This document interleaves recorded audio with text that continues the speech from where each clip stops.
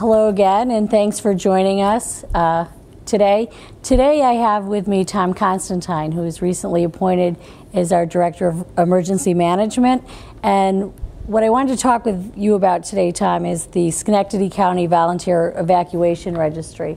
As you know, a few years ago we put this in place. We had some power outages and some flooding problems, and we wanted to make sure that we could get to people who needed assistance. I found within my own community in Niskayuna there were people who had medical apparatus, needed assistance with oxygen and things of that nature. And a power outage or a flooding situation really became that much more dangerous for people who were in that situation. So we wanted to put that registry together in order to help people who were seniors or others who had special needs, who needed a little extra help if they needed to move from their home because of some problem we were experiencing in the community. And I know you have a lot of experience with this. You've been both a fire commissioner and also on the Niskayuna Police Force for many years. So you were probably the person actually knocking on those doors and helping some of the people who were in that situation. So I wondered if you might tell us a little bit about your background and then talk about the program a little bit. Thank you, Susan. It's a pleasure to be here. It's difficult to talk about my background. As you're aware, I come from a public safety, a law enforcement background. My father was with the state police, Drug Enforcement Administration, and then spent years in Northern Ireland. I also have a brother that's a supervisory agent with the FBI who's currently serving in Iraq. And as you're aware, I spent 20 years with the Niskayuna Police Department. I believe were fulfilling and successful 20 years. I retired as a detective sergeant. When I left, I was the officer involved of all major criminal activity within the town of Niskayuna. I was assigned to the Zone 5 Law Enforcement Academy, where I was a general topics instructor in areas such as defensive tactics, weapons of mass destruction, physical fitness, and just any topic that the Academy felt that I could fill a void with the recruits and officers representing over 50 police agencies throughout the Capital District. Well, so many of us know you in the capacity of being everywhere around town, helping people with their problems as they come up, but probably wouldn't know of your work at Zone 5 and some of the other things that you've done in your career up until this point. Probably not, but I was also the officer in charge of our year 2000 applications in the town of Niskayuna, and I was appointed to that through retired Chief Mark Salahab, and we were very successful in our operations and worked closely with Schenectady County in making sure the town of Niskayuna was safe for a Y2K.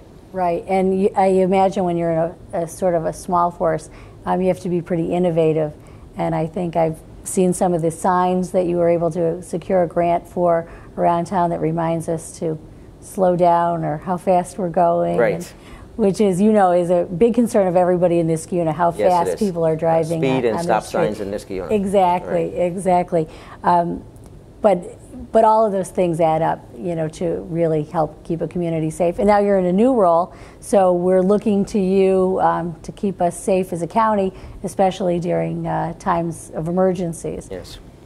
So maybe you could talk a little bit about the registry and who's on the registry, who should be on the registry. Yes, the Evacuation Registry is a database that's open to all registered Schenectady County residents.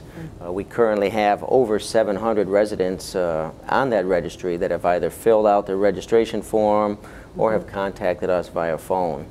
And that registration database includes important information such as your address, your fire department or fire district in which you reside, any medical information that may be pertinent besides just the name of your primary care physician, medical information such as use of a wheelchair, oxygen machines that may be in need of use, and just general overall information that will greatly assist the first responder that may be obviously the first one at your residence. Because a lot of us, can just simply get in our car, we can go to a relative's house, we can you know, maybe check into a hotel if we need to. Right. But there are many people who, when that situation comes up, it can become very difficult. It's very difficult, and a disaster of any type, whether it's man-made or natural, as we experienced this past December, can come and can,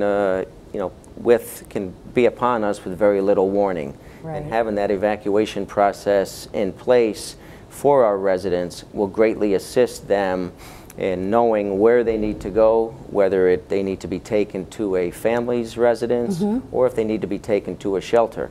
So that's information that first responder, whether it's the fire or law enforcement, will need to know. Right, and I think that's important to know, that the people, they're still in charge of what's going to happen. So if you register, it doesn't mean that we're going to show up and take you someplace that you wouldn't want to be. So that you're still in charge of that, but we just want the information so that we can assist you. Can assist them. Yes, they are still in charge. We're not. We won't be responding to your residence to bring you to a location that is not conducive to what you need in your facilities or your faculties. So we'll be assisting you in where you want to go. Right, and it's always a stressful situation too. And I imagine when you're in law enforcement, I know one of the things we think about in county government is, are there people there that need help and we're not helping them? Right. And a lot of people during the power outages think, well, maybe it's only going to be a few more hours. And in the last case, it definitely wasn't a few more hours for a significant number of people in the county. And so I'm sure law enforcement, and I know some of the fire companies also, were out, trying to get that message to people, knocking on doors, and this helps us to be a little bit more prepared. And we have had this in place for a couple years, but I know during the recent power outage, we had people who would contact us and say, I'm in this situation and Schenectady County should have a program. So we want people to know that we do have a program that is in place. You can find that program on our website, but also we want to use other methods such as this to get the message out to people. And maybe it isn't something that you're going to need right away, or you're not thinking about it today, but 6 months from now your situation might change. And so I hope that people will remember, if you call the county legislature or go to the website, either one of those ways, we want to make sure that this program is available to you if and when you need it. Yes, it will be. And I think we're at a point right now, we've had a little, we're in spring. We're still picking up from the storms. Right, yeah, it's going to be a busy spring. From last winter, and we have some melting going on now. And, I think it's great that we have you. And I think, this will be a great next step in your career. I do appreciate it. Thank you. Thanks very much. We want to thank you for joining us today. And again, if you do have further questions about this county program or any other county program, please contact the Schenectady County Legislature. You can find us at 388-4280. I want to thank Tom Constantine for joining us today and for your efforts going forward. Thank you. Much appreciated. It's been a pleasure. Okay, thank you. Thank you for watching today. I hope that you'll join us again for future broadcasts of Schenectady County Community News as we show what a great place Schenectady County is to live, work, and raise a family.